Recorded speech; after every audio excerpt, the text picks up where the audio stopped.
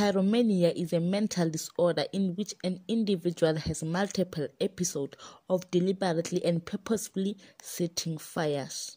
Individuals with this disorder experience tension or emotional arousal before setting the fire. The individual will display a fascination, curiosity, or attraction to fires, its uses, and also its consequences. These individuals are often watchers at fires that may take place in the neighborhood, or they may set false alarms regarding fires. Also have obsession with institution, equipment, or personnel associated with fire, such as firefighters. They are aware that setting fire is dangerous and even harmful, but they tend to think that is the only way they can release their anxiety, they can release their tension, or even release their emotional arousal.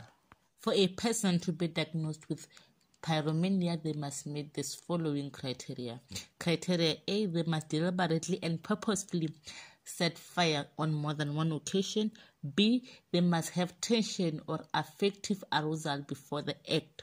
C, they must have fascination, interest in, or even curious about fires and also their consequences.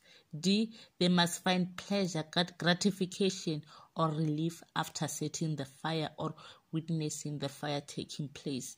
Criteria E, the fire setting is not done for monetary gain, but is done to release tension.